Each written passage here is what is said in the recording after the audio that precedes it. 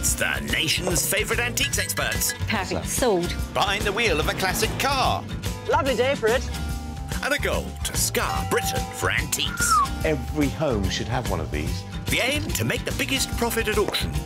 But it's no mean feat. Yes. There'll be worthy winners. £9.50. You're going to make £1,000. And valiant losers. No! Will it be the high road to glory? Make me a big profit. Or the slow road to disaster? Are we stuck? This is the Antiques Road Trip. What fun. Today we'll be far out in England's largest national park. Isn't the Lake District absolutely beautiful? It is. How many lakes are there? Well, there's the obvious one, Windermere. Of course, but you'd hardly expect antiques experts to be able to name all 16.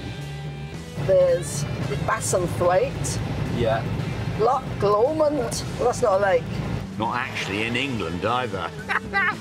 That's Margie Cooper behind the wheel, with wingman Tim Medhurst by her side. Those doors keep flapping open. Do they?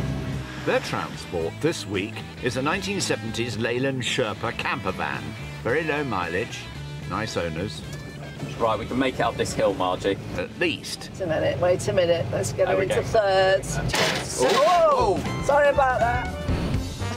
Wannabe rally driver Margie is from Cheshire. She's a dealer who specialises in silver but is happy to buy just about anything. It's good, isn't it? Be out of your comfort zone. Whilst Dorset's own Tim, great name, an auctioneer and a dealer, is equally fond of heading off-piste. Hello, my name's Timmy. Although his prehensile purchase I bid. Oh, no. didn't exactly pay off at their first auction, At 5. which could result in a less zoological approach moving forwards. So, forgetting hand puppets, what would you love to find on this leg? I like it. I like a nice bit of furniture, personally. Don't you? Well, we can get it in the back. Yeah. Yeah, make sure those doors are firmly closed though, eh? Margie started out with £200 and has thus far made a bit of an improvement. That is £218.60p. While Tim, who began with the same sum, has a little more, £248.50p. Oh, look, there's some lammies. Are they the first lambs we've seen this year? Oh, look. They're so cute. Yes. Our little lambs kicked off in Cumbria and then headed over the border. Today they'll be let loose in the lakes before crossing over to the Isle of Man. Can be rough, that crossing. Hope they're not sick. Then it's back to the mainland and a finale in Rochdale. We're going over a cattle grid. Ready? Strictly Lake District Shot Till You Drop starts out in Maryport, just outside the national park. Famous for its blues festival, where howlin' Tim Medhurst has been dropped off for his first gig of the day at Maryport Collectibles and Antiques. And there's proprietor Ben shuffling his 45s. What will our expert decide is a hit in here, we wonder? Now that is an eye-catching clock, isn't it? And that screams to me the 1930s. I'm imagining a big 30s boardroom with a big table, lots of chairs, and people sitting around with cigars. And look at that, it's kind of in the shape of one of the old radios as well, isn't it? But it's really stylish, and I do like clocks. If we turn it over, it's quite interesting, actually, because one, you can use it as a mantle clock, which I think is probably its primary purpose. But then also it's got a hanger here, so you can have it as a wall clock. So it's sort of like, it's got dual purpose. Yeah, clock that. No price on it, though. Has got some wear and tear, needs a bit of TLC, but I think it's very, very stylish. The straight lines, the timeless, pardon the pun, period of the 1930s, the Art Deco. So one to think about, but I haven't got much time, so I better crack on. Fair enough. Now, with her, our guy's road trip buddy. And does she have the Tim's already in a shop getting all the good stuff blues? I reckon Tim's up to no good. Knowing him, he'll sniff something out. But I hope he's having a nice day. Quite miss my little friend. Margie's about to get her first buying opportunity in the nearby town of Cockermouth, on the edge of the park, birthplace of William Wordsworth at Castle Antiques and Curios. Hi there. hello. Right. Anything going for a sonnet? It's like a box. With nothing in it. No luck. £218.60 to spend, remember? That's proprietor Matt, who'll be happy to help. Oh my goodness, that's an old telephonist machine. I always wanted to be a telephonist. I remember having a toy one. I always wanted the ones that pulled out and went into a hole, but this is quite a sophisticated one. Matt, is this a telephonist machine? Yeah, it is. Yeah, it's for an exchange out of a probably a large office or apartments. So how much is that? 70 we've got on it. What was it? Yeah. Never seen one like it, really. Yeah. Well, you've got so many interesting things in the shop, I'm going to wander around. A no sale in Cockermouth. How about Maryport, where Tim seems to have decided against the clock. Get it? But where is he? Ah, there he goes. I like this little object for several different reasons. Firstly and foremost, it's a little box, and I do love little boxes. But also, it's quite eye-catching because in the lid of this box is contained an original little 19th century engraving of a couple, but they've been painted as well with watercolours to pick them out. I would say it's maybe French, and it's made of brass on the outside, and then it's completely paper-lined. And normally with these boxes, they're usually quite tatty because, of course, this paper over what is about 150 years would deteriorate. And the best thing of all, turn it over, and on the bottom it's got a little inscription, and it's dated 14th of July 1856. So not only do we know around the period that this was made, which is quite unusual with antiques, but to have an inscription that's been personally written in the 1850s by a Victorian, I find that quite amazing. Now, opening the box up and looking in here, Victorian box, £20. I think that's pretty reasonable for something that is 150 odd years old and it's in that condition. I really like that. So I'm going to take it with me, pop it in my pocket. I will pay for it. I will pay for it. We'll be sure to remind you. Anything else take your fancy? Now that's quite interesting. I love early photography, and this one's caught my eye because it seems like this is the lifespan of a lady here, Mary Stuart, 1807 to 1889. And there's 3 photographs in here, 1830, 1873 and 1887. But the thing I love about this the most is the first photograph. It's dated 1830 when the lady appears to have been 23 years old. But of course, photography wasn't developed then. So instead of actually photographing the person seated, they photographed a portrait miniature that was painted in 1830.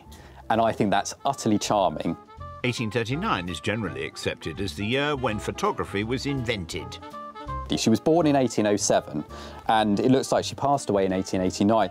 And I just think it makes it quite a charming sort of snapshot of history, pardon the pun.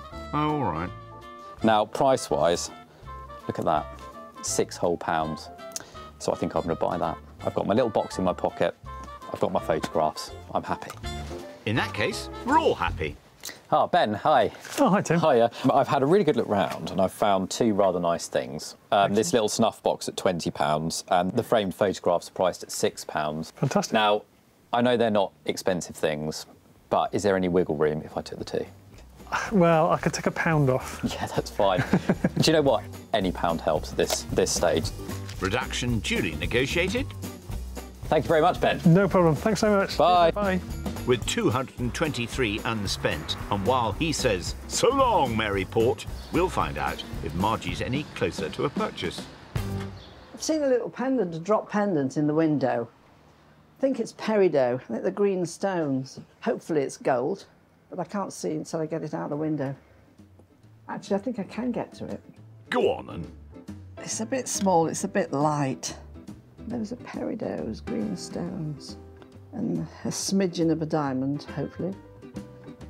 It's all right, it's not bad if it's the right price. time to talk to Matt. Matt, I've seen this in the window. Mm-hmm, yeah. It's marked gold, isn't it? 9 carat. 9 carat, Yeah. So how much is that? 28. So 25 buy it? 25 will buy it. Okay, I'll have that. Yeah. Thank no you. problem. Lovely. That's one in the bag. Yeah. Thanks, Matt. Right, so I'm going to carry on looking. Sure. Because, you know, the thing is, you just got to look. Oh, look at that. You see, you got to look like up. Oh, what's that? Yeah. You got to look up everywhere. and you got to look down. What is this?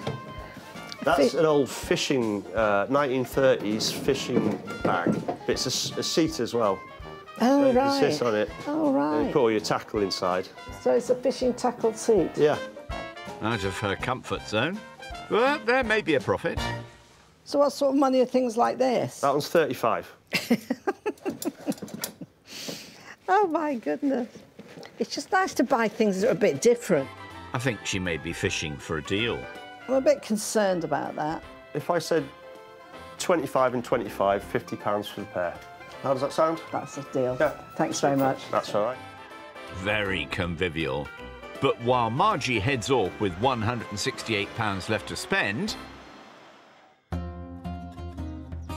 Tim's taking a bit of a break from treasure seeking at a former Benedictine priory, close to the Cumbrian coast in the village of St Bees, where he's come to find out about a unique discovery made here over 40 years ago from local historian Chris Robson. Chris, hello. Hello, Tim. Lovely to meet you. Welcome to St Bees Priory. Since the dissolution of the monasteries in the 1530s, the building has become the local parish church. And it was in 1981, in a forgotten corner, that what's become known as St Bees Man was unearthed. So what we're standing on now was once inside. Yes, but now it's just a parking place. And this is where students were practicing archaeology. And then when they came here, they found the skeleton of a lady, but on the other side, something very different. It was a body wrapped in lead.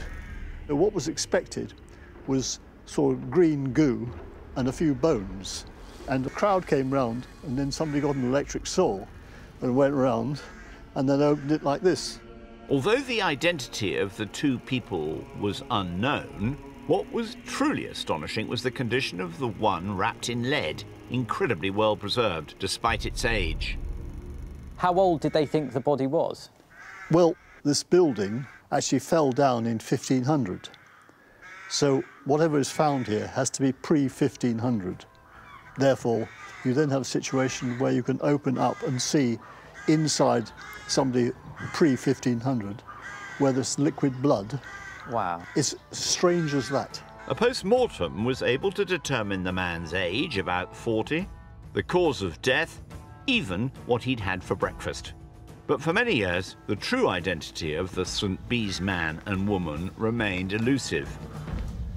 So the body was buried in a specific way in lead, which might be because he was high status.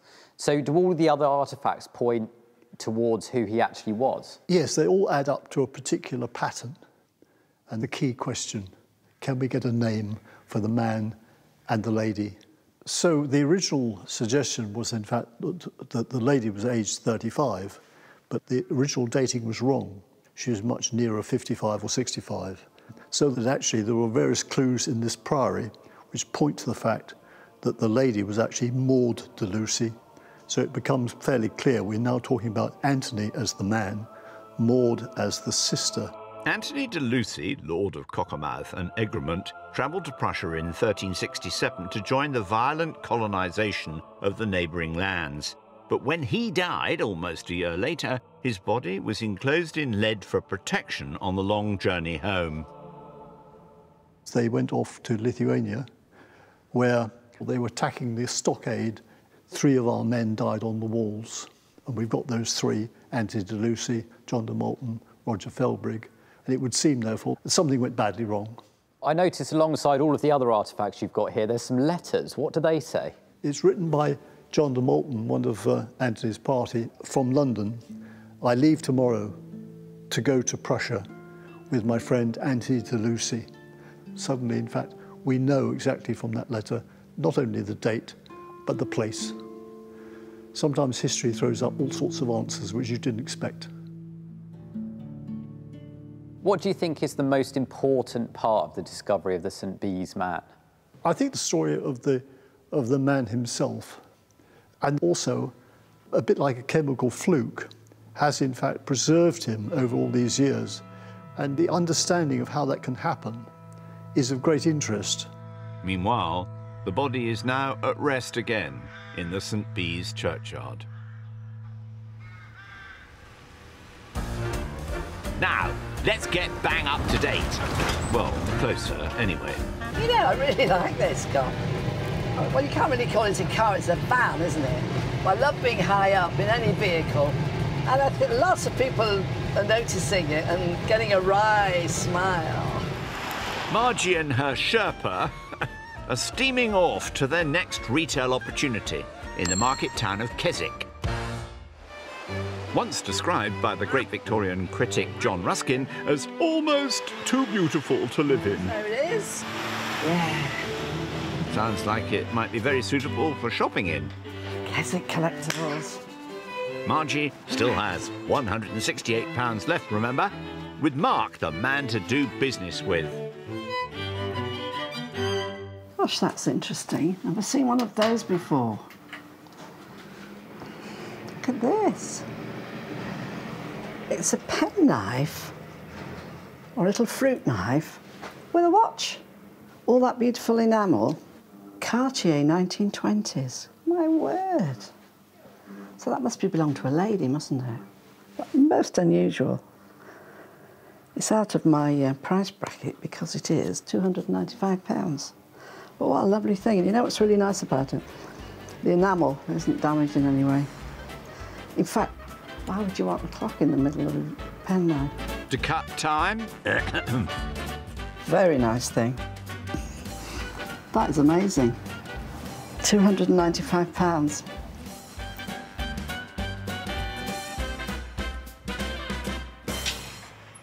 Right, this is really sweet. This is a Chinese silver pepper pot. They put your pepper in there, like that. And it is in the style of a pagoda. It's got some age to it. It's probably 60, 70 years old. No price, though. I really like these. I'm going to put it in my pocket. I'm very trustworthy. Margie? I'm going to have a word with him. Right. Well, isn't that a cute little clock? That's a little French carriage clock. Isn't it sweet? It's actually, it's ticking away. And it's got its key. I'm not sure how old it is. Maybe mid-20th century, maybe a bit earlier. But isn't that nice? I always think miniature things are far more difficult to make than the normal size. So maybe I can do a deal with Mark. Mark, have you got a minute? Certainly have. Can you tell me about this sweet little clock? What sort of pricing? We're looking about 100 for the clock. Well, I've seen something else. Go on. That. Could I have the two for 100? Yeah. Or is that pushing No, it? no, that's fine. 35 for the pepper pot and 65 for the clock. 100. With £68 left over. So I'm going to take them, and I'm going to go. And thank you. Thank you very much. Bye-bye. See you now. Bye. And now, Margie just has to go and pick up her chum. I am still thinking we should camp up in this Sherpa, yeah. Egg and cress sandwiches. Yeah. Not much room in the back. There is be a little bit of a squeeze, but... Nighty-night. The next day, it's surprising there isn't ice on the lakes. What about this weather? It's wonderful. Is that snow? It is snow. I can't believe that we're in a Leyland Sherpa in the snow in the Lake District. Oh, but you are, Tim. And what's more, you have an awful lot to buy today, having so far only acquired a trinket box and some Victorian photographs. A charming snapshot of history. Leaving him with £223 to spend today. While Margie plumped for quite a bit more. A gold pendant, a fishing tackle box, a pagoda pepperette and a little carriage clock. Miniature things are far more difficult to make than the normal size. All of which means she has just 68 left in her wallet. Oh, it's really snowing now. We're in Switzerland. Yodelay. That was really good. Yodelay. Are you going to get that? Would you Geneve it? Part 2 of our Lake or Break tour of the district starts out in Broughton in Furness, where Tim gets first dibs, having deposited his companion elsewhere. Bring it on. Still got plenty of cash, of course. So will he play it safe or take a bit of a risk? Well, that's a cute little pooch, isn't it? And I think this is probably a Derby one. And this one, I would say, probably dates to the early 19th century, around the 1830s. And what a survivor. I mean, it has got some damage. There is a chip here. The poor dog's ears are missing. But look at that. That is 200 years old, roughly. And look, the brightly coloured decoration, as fresh as the day it was painted. Only £20 as well.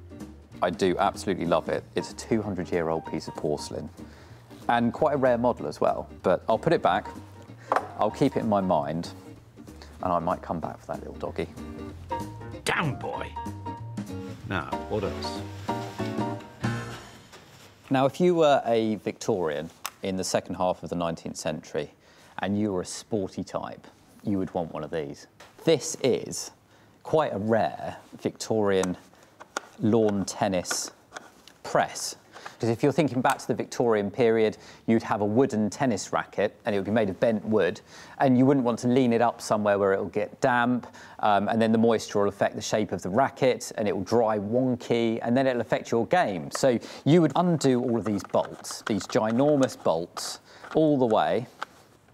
You'd then open it up like this, and then you'd put your rackets in here, and I'd say you'd probably get 2 or 3 rackets comfortably in there, and you would do the press back up as tightly as possible, and then you could put them away and forget about them until your next match. And I think they're probably quite a rare survivor, really. Ticket price, £75. I wonder if Margie likes a game of tennis. I feel like maybe if I buy this and made some money in the auction, it would be game, set and match. To me. Fighting talk. Umpire Helen will be the person to appeal to, eventually. Now, he's a handsome workhorse, isn't he? Look at him, proudly standing there, walking along. It's a late 19th century, early 20th century child's toy. And look, it's on its original base with its original little wheels where it would have been pulled along the ground. It's actually made of spelter, which is a cheap metal used in the late 19th century to sort of mass-produce objects. Spelter is an alloy of zinc and lead. And that's when toys became a little bit more mass-produced as well. I do know that the carved wood horses on wheels do sell very well. I'm not sure about a metal one, but it's priced at £70. Now, I think if we could get it down a little bit, do a bit of negotiating and take that to the auction, I think it will probably melt some hearts and somebody might want to take it home. Come on, let's see what we can do. Giddy up then. Oh, hello, Helen. Hello, Tim. I've brought my little friend here. You can see. So I've got this press, which is priced at 75, and the horse, which is priced at 70. Do you think there is any possibility we could get to £100 for the two, if I took the two? As it's the two, yes. Thank you very much. Thank you. Right, it's a deal. I'll get my money out. £50 each then. Helen, it's been a pleasure. Me and my little workhorse are going to head off to work. Yes. Thank you very much. Thank Bye, you. Helen. Bye. Toodaloo. Leaving him with 123 for next time. Right, here we go. Whee! Beep, beep. Bye-bye.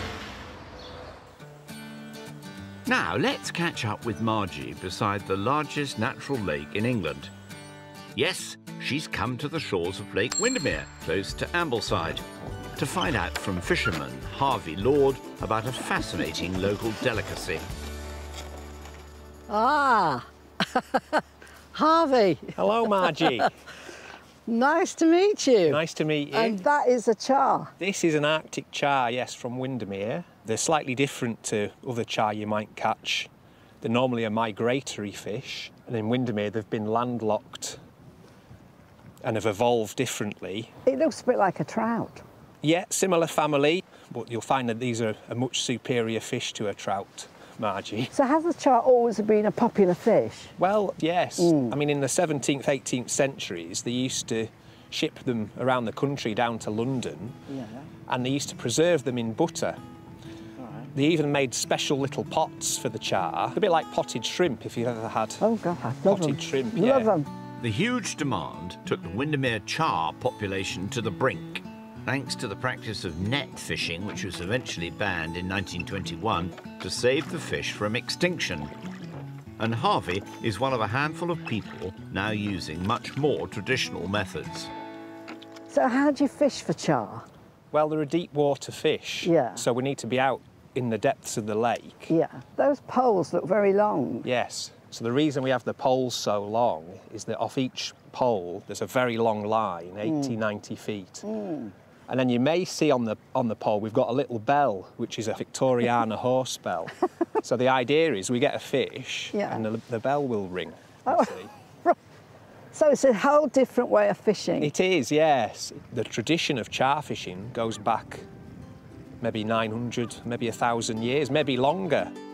It looks like Windermere char numbers have now recovered, but the fish's future is still far from secure. The problem that faces the char now is the pollution. As deep as they go? Yes, towards the bottom, I suppose, the water is probably quite pure, but the lake generally is in danger of eutrophication with the runoff from all the sewerage and farmers' fields and things like this, chemicals that are coming into the lake. And this is what's going to finish the char off, rather than us fishing for them and maybe taking 1 or 2 char away. And they used to be in here in tens of thousands, you know. Whether they're in quite those numbers these days, we're not sure. Time now to take Harvey's catch to nearby Ambleside and discover why the Windermere fish was once so very popular at the restaurant of chef Ryan Blackburn. The potted char is an old Cumbrian speciality that we still do here, and we're still doing it in the same method that they've done it 100 years ago. So basically all we're going to do with it is we're going to bake it first with the butter, and it's the butter which is what's going to pot it and seal it in, because I always like to cook the fish on the bone because I feel you get the best flavour out of it done that way. Ryan, do you serve it here in your restaurant? Yes, we do, yeah. So now we just want to check that that's cooked. The best way to do that is to just try and peel the skin away, and if the skin peels away nicely, then we know that the fish is ready. So for the spices, we're going to use a little bit of the most traditional one, which is mace or nutmeg. We put a little bit of smoked paprika in there as well, and then just for a little pinch of cayenne in, just gives a little bit of fire. As we just get this char and break it into pieces and put it into a pot. So what we want to do is get as much of this as we can, and then so it keeps, what we want to do is pour the butter over the top so it sets and seals it in. And what we do with this is we're just going to pop that into the fridge and let it set, and then we'll try some. Oh, lovely. Ah, the table is set. Can't wait. So, will she go potty for it?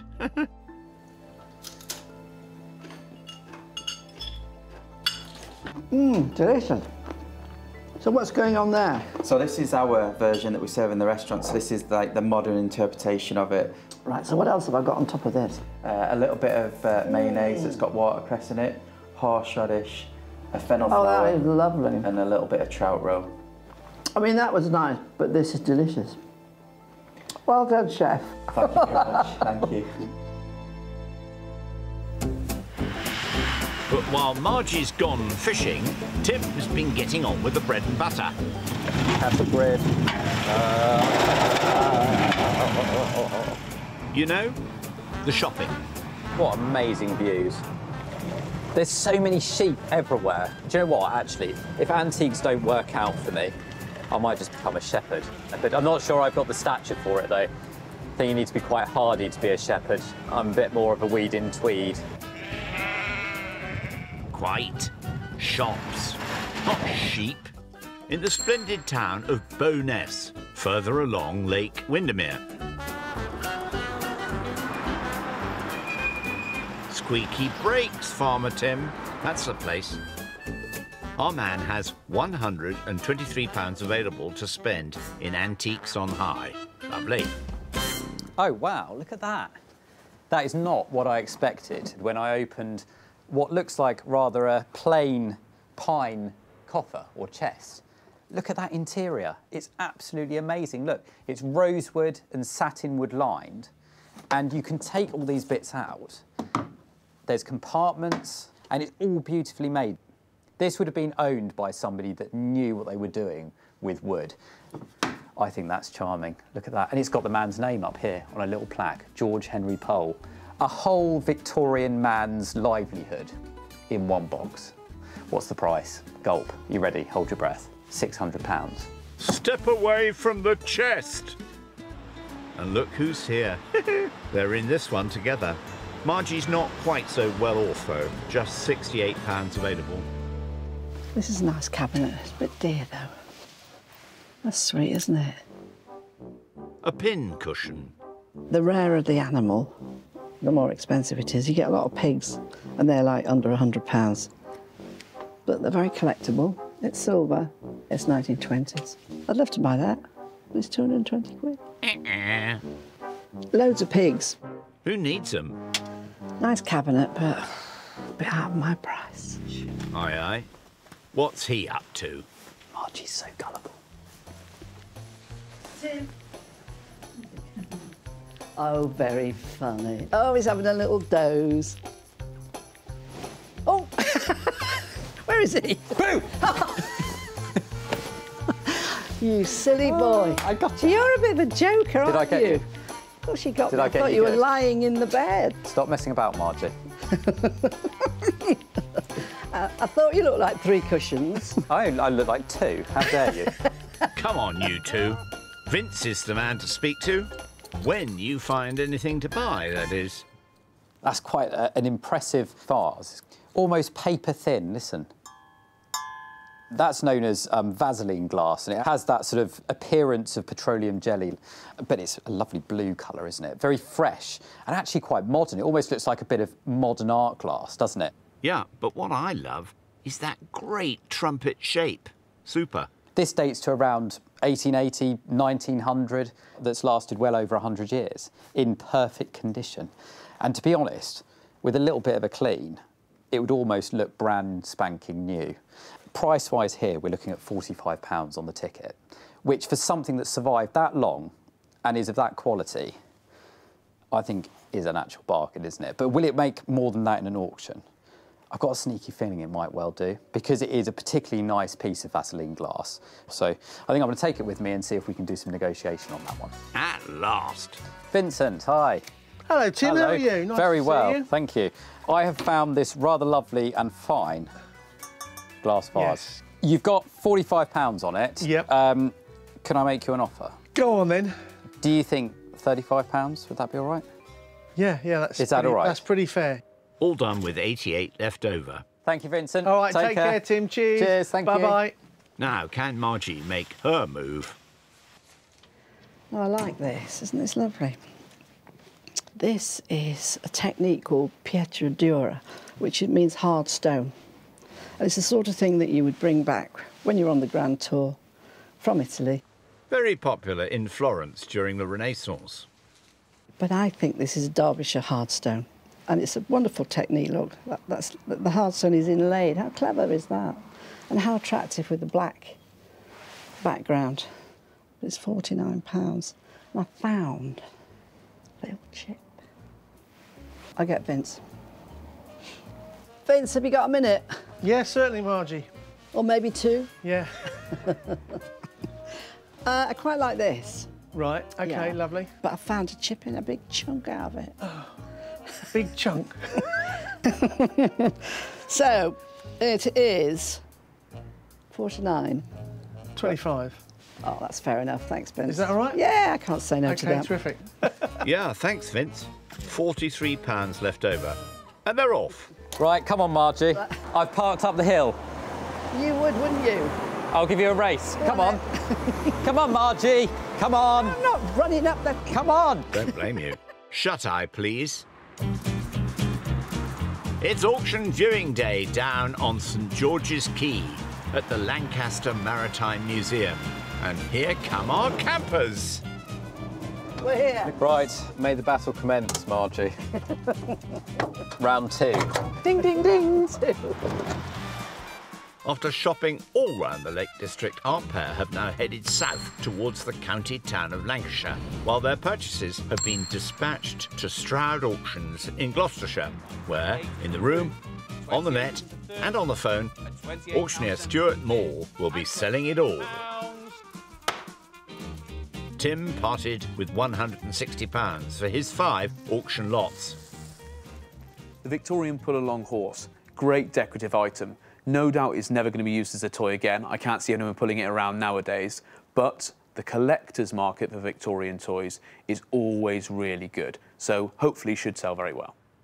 Margie spent a bit more, £175, also for 5 lots. The Chinese silver pagoda, a brilliant item. The Asian art market is strong. Combine those two together and we're sure to have some great results with that kind of item. Yo-ho-ho now, shipmates. Right, let's sit on our treasure chest. Sitting on the, treasure chest. Hopefully we can leave with these full of it's going to be a cash. treasure chest. Right, off we go. Using tablets, of course. And starting with Tim's reasonable Victorian photograph collection, bought cheap. Well, there's not much risk here, is there? Playing it safe, Margie. And £10 opens the bidding. At £10 and the bids with yes. BYC 12 anywhere. At £10 and the bids on commission looking for 12. Come along. At £10 then we're Doubled your money. £10 if we're all done. At 10. He's doubled his money. Spent a fiver, made a fiver. Job's a good one. Margie's turn. Her tiny French carriage clock. I could see this flying away. Do you think so? Right, here we go. It's time. Is it? Time's up. £40 starts the bidding, 42, 45, 48. Well, he's got internet bidding all over the place, hasn't he? And 60. Come on. 65 and 70. Oh, good. At £70, then it's on commission with me. At £70. At £70.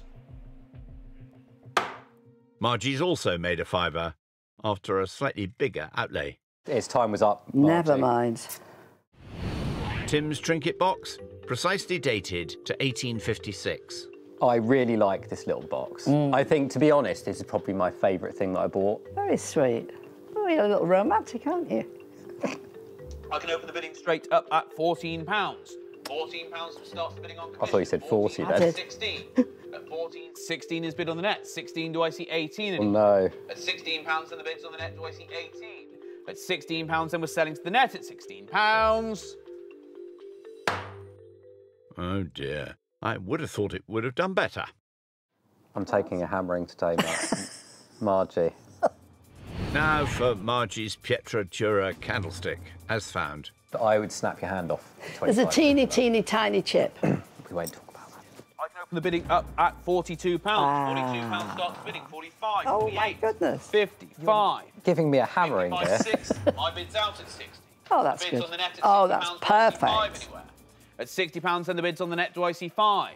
We're selling to the net then at £60. Well played, Margie. Doubled up and more. I couldn't expect better than that. That was really good. Yeah, so I'm really pleased. Very good, well done. Thank you. Tim again, his tennis racket press. I paid £50. Do you think that was a bit punchy? It's a nice bit of mahogany. Hopefully it causes a racket. £25 opens the bidding on commission. Do I see 8 anywhere? At £25, then the bid is on commission with me looking for 8. At £25, if we're all done at 25. Lordy, I hope he's not feeling too highly strung. I took a punt. You did. I lost the game. Oh. Game set. Match to you. Not quite, Tim, although the auctioneer was very keen on Margie's pagoda pepperette. Isn't it lovely? Really well made, and all of the little tiles all engraved on it. And I can open the bidding straight up at £30. £30 starts It's not a bad start, is it? 32, 35, 38 and 40, 42, 45, 48 and 50, 55 and 60, 65 and 70. Oh, my goodness. 75. My commission bid is out. The bid's on the net at 75. It's exceeded its expectations. £75 and the bid's on the net at £75 if we're all done. At £75. A profit that's not to be sneezed at. That's good, isn't it? Very good. Now, can Tim turn things around with his little toy shower horse? How big is it? Not full size. Yeah. Sort of this size. I didn't think it was full size. I can open the bidding at £35. 35, 38 and 40 is with me. At 42, 45 is with me. 48 and 50.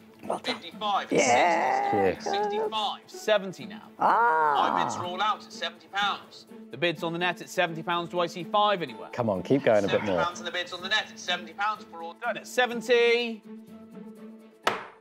Tim's back. A much-needed return to form. I'm happy with that. It got across the line, didn't it? Margie's turn now. Her fishing tackle comfort zone departure. At £30 then 2 bids with me. 32, 35. What's going on here? Do I see 38 anywhere? At £35 then we're selling. Well done, you. We're all done. At 35. Margie can do no wrong today. It's profits all the way. What a lucky lady. I thought that was the fishiest buy you've ever made. Ooh.